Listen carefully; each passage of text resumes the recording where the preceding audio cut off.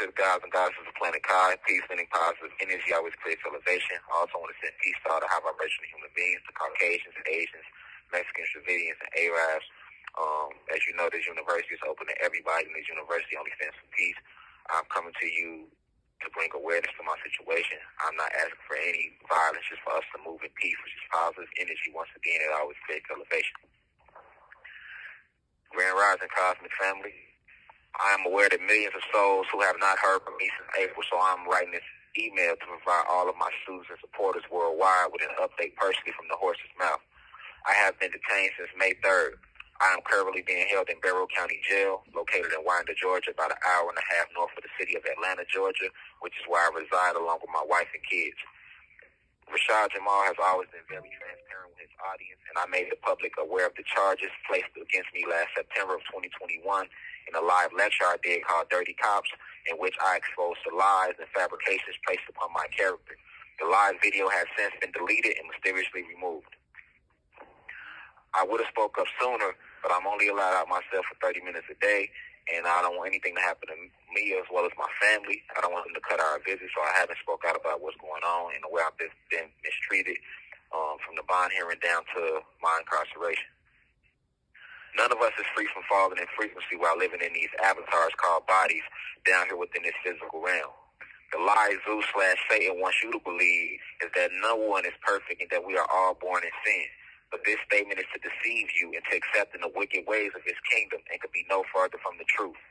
We descend down into this material realm in complete perfection. But the moment upon our inception or birth, we are injected with nanobot technology and placed under light code lockdown of this matrix through the miseducation of social programming, the promotion of sex, violence, and drugs in movies and music, the poison of our minds through news outlets, and the destruction of our temples, bodies through modern-day medicines, and the list goes on. With that being said, I have made many mistakes in this lifetime since my reincarnation as I seek to ascend back to the state of perfection from which I came. I am a God, and all of my people, the Black and Latino people, are gods, and we were made in the image of our Creator. Therefore, I am an extension of her/them, and I am the creator and destroyer of my reality. So I take full responsibility for all events I have experienced during this lifetime, for this is what we call shadow work in the spiritual realm. But I have never and will never harm an innocent child or disrespect the source of all creation, which is the Anunnaki goddesses, a.k.a. the Black/Latino women. This is nothing more than a scandal, a propaganda campaign, debauchery, modern-day COINTELPRO being used to tarnish my name in an attempt to destroy my image and legacy, to turn not just my people, but all people against me so that they no longer accept my message. For we all know there is no worse title than to be labeled a rapist or a pedophile. Speaking of message, what is my message? What does divine insight really stand for? My message is clear. I was sent back to this planet to enlighten and inform and increase the frequency of the planet and to help rid this planet of its parasitical invaders.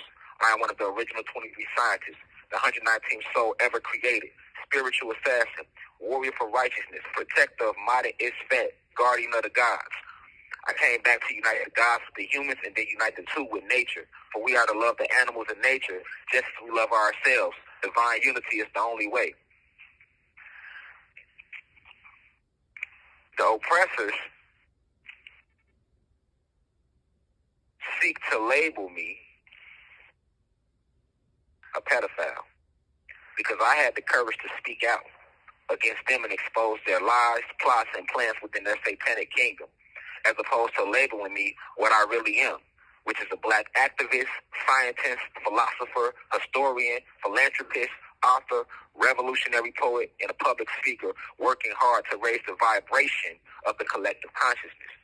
Moreover, I am not some radical or rambunctious pedophile, but I am a free thinker and a freedom fighter who speaks out against all forms of oppression, including white supremacy, police brutality, gun violence, black-on-black crime, the race war which puts the blacks versus the whites, sexism and the degradation of women/goddess, the discrimination of the LGBT community, body shaming, and the discrimination against fat people, kids who get bullied, and I'm also an advocate for the blue crystal baby / the youth of today who get judged and are misunderstood, as well as the elders of yesteryear who deserve the utmost respect for paving the way for everything taking place today.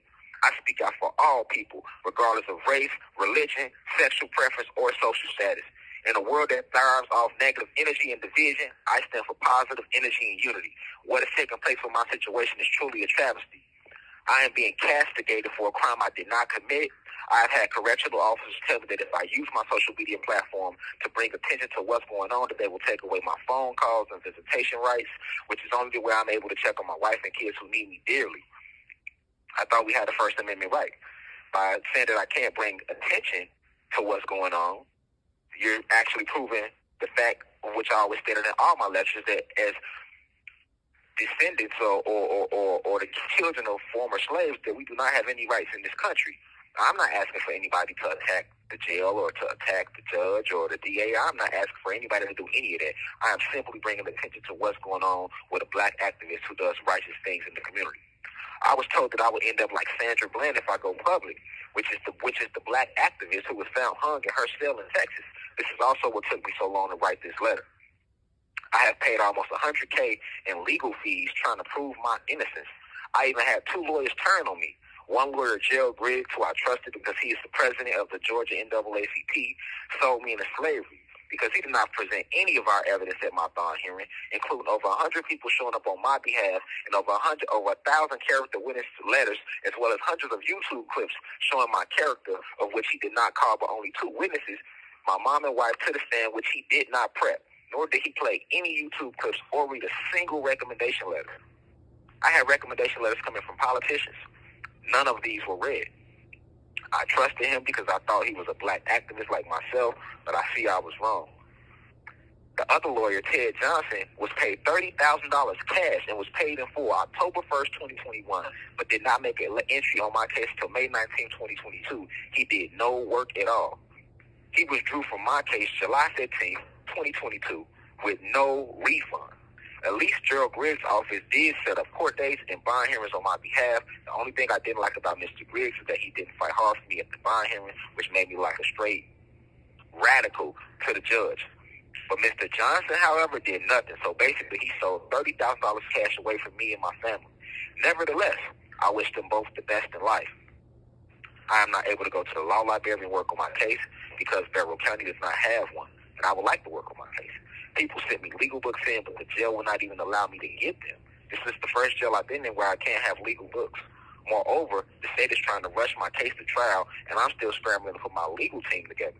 On top of that, the mother of my child who lied and put this false case on me is now saying that Zaza White, a child I took care of for 2 years, is now not my son. Meanwhile, I'm being slammed across social media, other so-called leaders in the community, except for a few, other than Rod Hayes and Spiritual Soul, Isis Wisdom, Black Magic 363. I appreciate all of them gods and goddesses. Other than that, most of the leaders don't have anything to say about it because they want to see my demise. And the evil, vindictive woman who put this case on me is being rewarded with interviews. But how about y'all, if y'all going to interview, how about y'all ask her, why did she allow her oldest daughter to be caught as sex trafficking in 2018? And why has she been put under investigation with defects twice? The alleged victim in this case, she was put under defects investigation for beating her in 2018. How about y'all ask for that? How about y'all ask her how she 40 plus years old still living on Section 8? How about y'all ask her, how is it that just 5 months after putting this fake case on me, how are you out here catching cases with your oldest daughter? You're supposed to be teaching her right from wrong. She caught 2 felony cases November 2021, and they were for theft. So she's out here stealing. But, let him who has eyes see clearly. Nevertheless, I'm not asking for any harm to come her way or to anybody's way. I wish all of them the best because the ancestors will always have the last laugh and everything happens in divine order.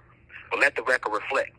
Marcus Garvey, Malcolm X, and Martin Luther King, as well as JFK, spoke out against oppression and all ended up assassinated. Bob Marley spoke out through his music and he ended up with a needle filled with poison in his shoes. The Black Panther spoke out and all ended up dead or in jail. Left Eye spoke out and ended up dead in Honduras. Princess Diana spoke out and ended up dead in a car crash. Tupac spoke out and was gunned down in Vegas. Michael Jackson warned us through songs like, it don't matter if you black or white and they don't really care about us, and he was killed by his doctor and was labeled a pedophile majority of his career. Dr. Sebi spoke out by curing AIDS naturally and was jailed in New York. Nipsey Hussle tried to keep up Sebi work and he was gunned down in L.A. Nick Cannon tried to pick up where Nipsey Hussle left off, and he lost his whole show. Cat Williams spoke out through his comedy, and he was labeled a crackhead and arrested the next 5 years over 20 times. Kanye spoke out and was placed under MK Ultra. Cosby tried to buy NBC and was later accused of raping over 50 women. Kobe Bryant spoke out and put a lawsuit against Big Pharma, and they crashed his helicopter with him and Gigi in it. Dave Chappelle spoke out and lost his show. Rashad Jamal spoke out, and now he gets falsely accused of child molestation. Let him who has eyes see clearly. Everyone who stands up against oppression either gets killed, falsely imprisoned, or they kill their image. I'm just bringing awareness of what's going on with my situation, and I'm just speaking honest facts like I always do, the esoteric truth. If you're going to interview the mother of my child, or you're going to believe anything she's saying, how about you look into her background? See what she's doing to help the community, help the planet, help the people, or better yet, help the kids in her house. Running all type of dicks in and out that house around my alleged son, who now all of a sudden, after a case is put on me, he isn't my son. I would like for the district attorney, who I don't have an issue with, but he should turn around and put the case on her. You charging the wrong person. But hey, this will come with the territory when you stand for what's right. Stand for what's right. I shouldn't have to sit here. I only get out myself 30 minutes a day. I haven't violated any of the jail rules.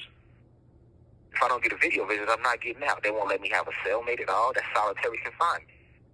Meanwhile, you have people in this jail who actually commit violations, and they go to the hole and then go right back into the population. I'm not getting the medical treatment I need. I'm not allowed to express my freedom of religion, which is EFI in a way, and spirituality, because they're forcing me to use toothpaste with fluoride in it. They won't give me any fruit. You know, but let him who has eyes see clearly. U.S. Marshals pulled guns on me and my kids. My bond was denied, and I was called a cult leader. I'm not a cult leader. I stand for righteousness. We just merely give YouTubes every Sunday. We give lectures every Sunday on YouTube, and I have a website. There's nothing to code about that. But T.D. Jakes and Joel Osteen, they have millions of people in their congregation too, and they're not labeled cult leaders. Oh, let me get it, because they're teaching Christianity. So because I'm teaching about spirituality, I'm labeled a cult leader. But Joel Osteen, who has millions in his congregation, is not labeled a cult leader. Or how about these Catholic priests who get charged with molesting these boys, and they actually do it? This is a hearsay case. No physical evidence backs up anything in this case. But these Catholic priests, they actually get charged with molesting these little boys, and they actually sign DNA and everything. And guess what? They don't sit at home without a bond. They back in the pulpit the next Sunday. Or how about Deshaun Watson? He's been charged with over 26 women have came out and claimed sexual misconduct against him, but he's still allowed to run quarterback options for the Cleveland Browns every Sunday. But peace to the gods and goddesses of Planet High. Peace to all the high vibrational human beings. And if y'all never hear from me again, or if my video visits are taken, or they don't allow me to see my wife and kids, then y'all know that everything I said was true, because right now I should have the right to freedom of speech to speak my mind. Now we rise. I leave as I come. I say.